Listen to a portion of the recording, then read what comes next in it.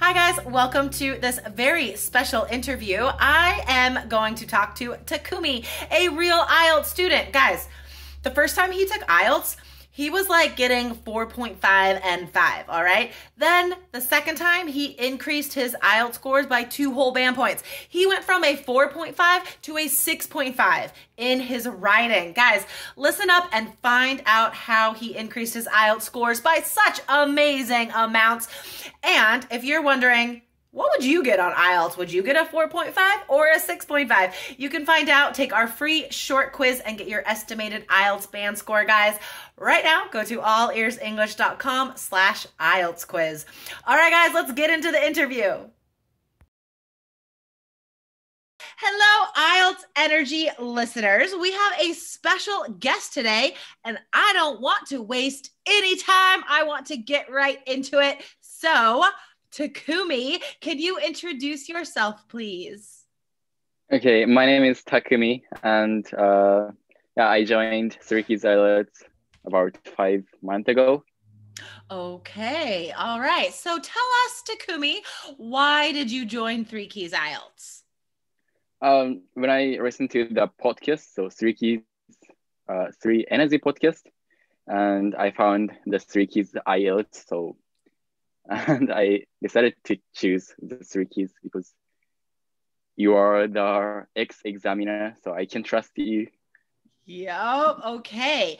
Now, why did you think you needed an IELTS course? I mean, here, let me rephrase that question. How many times did you take the IELTS exam? I took twice, and about 6 months ago, I took first IELTS. Okay. Now, how did you prepare for that first IELTS exam? I studied a little bit the words of IELTS, so vocabulary and grammar. That's all. What do you mean you studied the vocabulary and grammar for IELTS? Like, what does that mean? What sort of resources did you use the first time? In Japan, there is a book of the vocabulary for IELTS, and I memorized about 2,000 words. Now, how does that help you? It a little bit helped me because I don't know the vocabulary, so I couldn't read the article of reading so this helped me a lot. Okay, that is crazy to me that there is, I mean, I know there are lots of vocabulary lists out there. But I mean, you don't know what the topic is going to be on IELTS or like what the passage will be about, what the people on the listening test will talk about, or what the writing question will be about. So like, it seems really difficult to put together a list, you know what I mean? Like, but if you feel like that helped you, then that's great.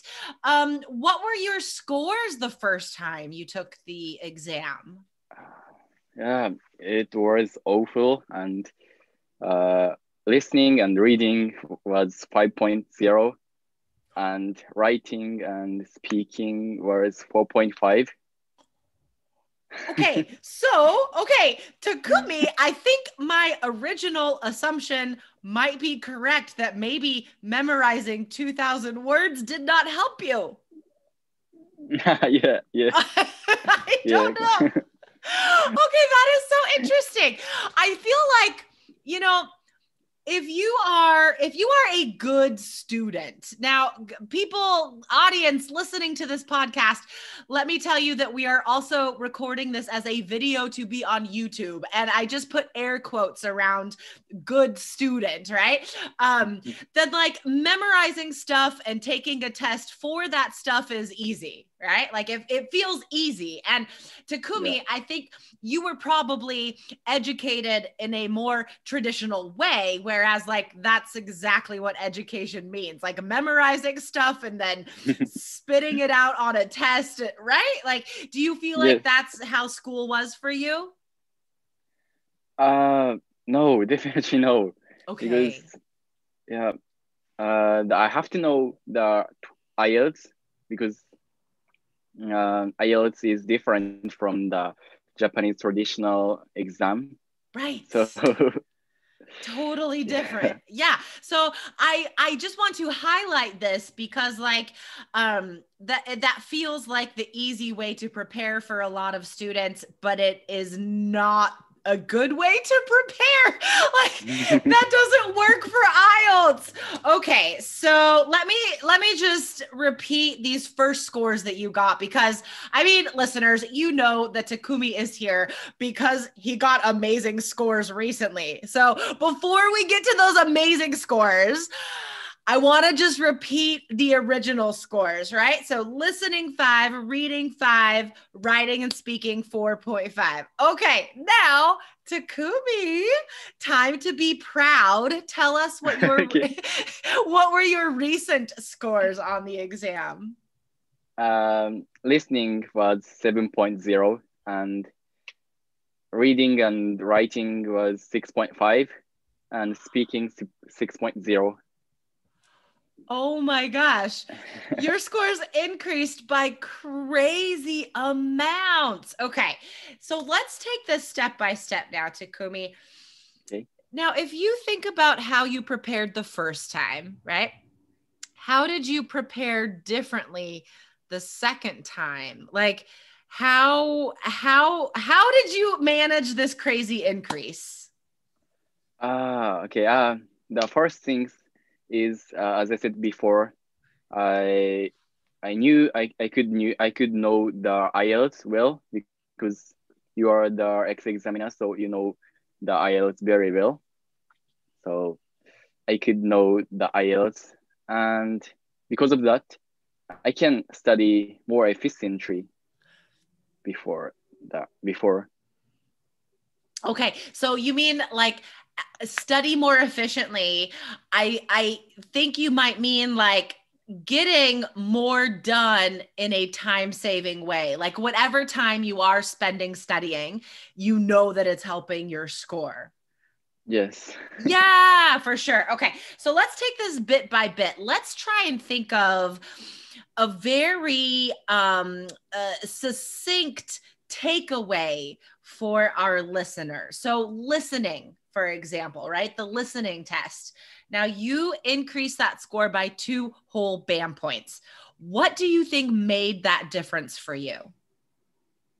Uh, First things is yeah, you told me that I have to expect the answer of Nice. the yeah I was listening, so that helped me a lot. That's so awesome. I love the way that you phrased that. You have to expect the answer. That is such a great way of describing it. Yeah. So, like, guys, all Takumi is talking about is predicting, being active as a listener. So, before you listen, you are thinking about what to expect. I love describing it like that. On test day, listening is the first section that happens, right? Were Yeah. you very nervous before the test started? Yes, I was very nervous at that time, but yeah, I said in my mind I can do it many times, so that relieved my nervousness. Yes, that's fantastic. So you had some mental strategies going Yeah. in as well, right? So yeah, I mean it's not just about English. I mean, it's not, right? Yeah. This test taking skills, this anxiety management. So I like that you had a positive mental strategy. Like just repeat to yourself, you got this. You could do this. That's awesome.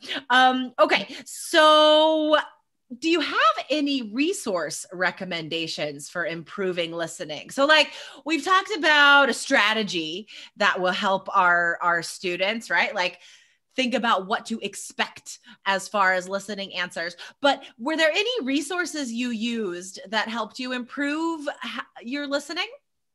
Yeah, definitely. Actually, I love listening to the rap music. So Oh, cool. Okay. yeah, I often listen to the English rap music. So yeah, it was fun, and I could keep doing that. So Oh my gosh, I love it so much. Who is your favorite rapper or hip hop artist? yeah, many. But I love J. Cole and Okay. Juice WRLD. You know what? I'm just asking that in case it helps our listeners because I don't know anything about rap Okay. music. I mean, I still have some favorite hip hop artists from like the 1990s, you know, like Tribe Called Quest, for example. Like I love them, but I don't know anything about new people. So, okay, I'm glad you do. Guys, there are two things I want to highlight here though as far as like the importance of what Takumi just said. First of all, guys, if you want to improve your English for IELTS, you have to find ways to enjoy it. That's why, I mean, even our IELTS lectures in the course, I try to make them enjoyable because if you can enjoy what you're doing, you're learning more. That's it. It's just like saving time, right? Like, how do we get information into our brains quicker? And actually remember it. So I love it. I love it. Okay, you love rap music. That's fantastic. Okay, and then let's move on to reading. We're just going to take this section by section. What is one reading tip you can give our listeners for IELTS? It's definitely the skimming and scanning, because Awesome. yeah, before I knew that, I couldn't finish the IELTS reading section because it took me a lot of time to solve it. Yeah. But uh, by using skimming and scanning, I could improve my the reading score. Okay. Tell us what is skimming and scanning, Takumi? Okay, the skimming is the strategy to know about the article of the reading, and the scanning is used to find the answer. Yeah, Yes. Yeah, yeah, yeah. Like just reading fast, right? Just, really, I mean, I always say, like there's no magic key or like IELTS hack or, like really easy shortcut to getting high scores. But like, I feel like reading is a slight exception to that because these reading strategies, they are shortcuts. Like that's literally what they are. And you have to have these shortcuts or you're not going to finish on time. Like there's no way that you could find all 40 answers in 60 minutes. I mean, there's too many words. Like it's too hard. yeah. So yeah, like you really do need these shortcuts. Now, did you feel confident that you were going to get such high scores? I mean, like going into the exam your second time, um, thinking about what you got the first time, were you confident that you were actually going to increase by that much? Yes, definitely, because Awesome. I have such a strategy. So yeah, I thought I could improve my English IELTS score. Okay. That's so cool. All right. Now, lastly, I want to touch on the writing because two whole band point increase is insane. Like like it seriously is insane. Um, Guys, it is possible, right? Like we're talking to a person right now that did it. So increasing writing by two whole band points. How did you manage that? Okay. Firstly, I know. Yeah, I could know the template is good to use, but some teachers says Yeah, if you use the template, you lose your the IELTS one score, but it's wrong. It's so wrong. Yeah. Yeah. Now, did you hear that from somebody? Like, did a teacher tell you that that would hurt your score if you used a template? Yes. In Japan.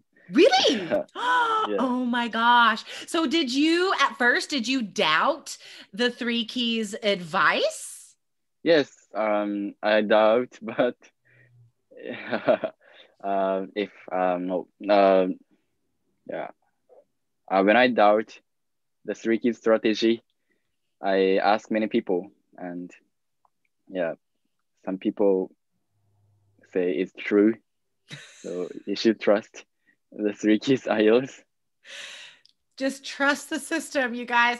Let me explain what that mix up is, right? Because, like, it is true that you can lose points on writing if you are just spitting out memorized sentences and memorized phrases that don't make any sense, or it's obvious that these ideas are not yours, that you like just memorized a bunch of stuff, right?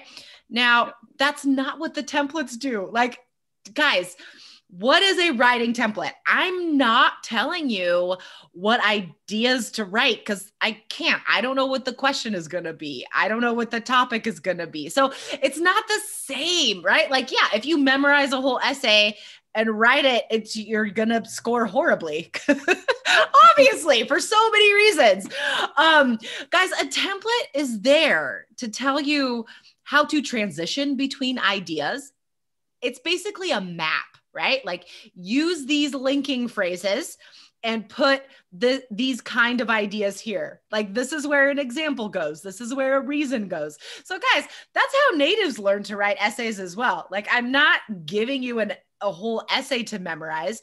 I'm telling you, like, memorize this essay map and then put your own ideas and words in there.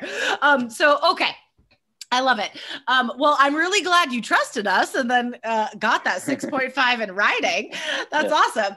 Now, if we could have any sort of last kind of words of wisdom, last minute advice for people listening today who are going to take their IELTS exam, and maybe they have already taken it once or twice or three times or 10 times and their scores are still not what they need. Takumi, what would you tell those students? Um, okay, as I said before, we should learn with a fun.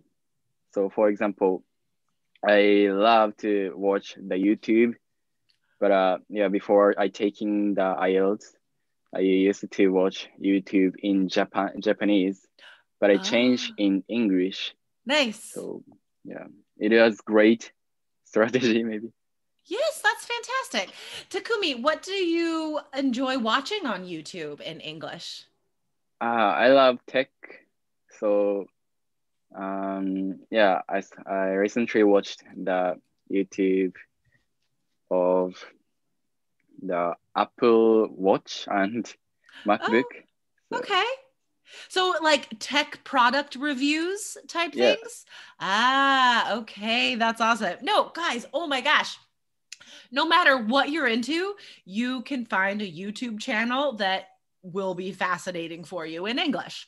I mean, it doesn't matter. Like my son, for example, he loves scootering. Like, you know, not skateboarding. He likes skateboarding too, but riding a scooter, you know, like that's his favorite thing.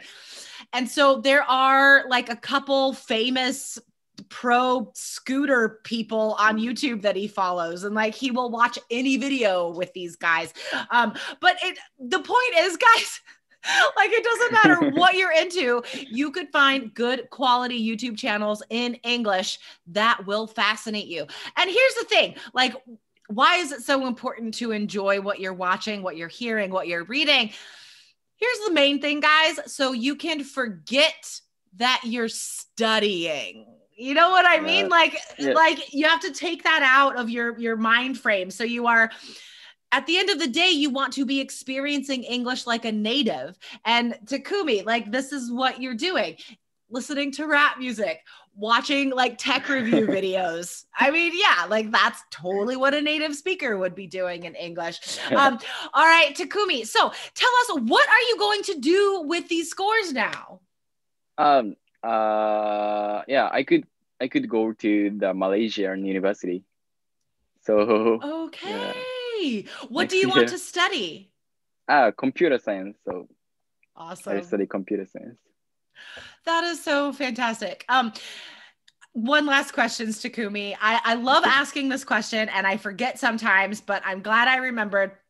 If you think about all the time you were spending studying for IELTS before, right? Because it is like a part-time job, like it's a lot to do. Yeah. What are you doing with all that time now that you're done with IELTS? Yeah, I'm studying actually the Python, that is the programming, and I love that one. So, Okay. and yeah, I'm really excited to go to Malaysian because the bright future is waiting for me. Yes. Oh, I'm so excited.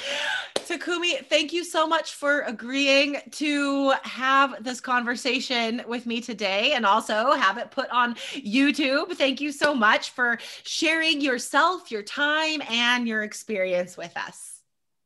Okay, thank you. All right, Takumi. Good luck in Malaysia and thanks again and enjoy the rest of your day.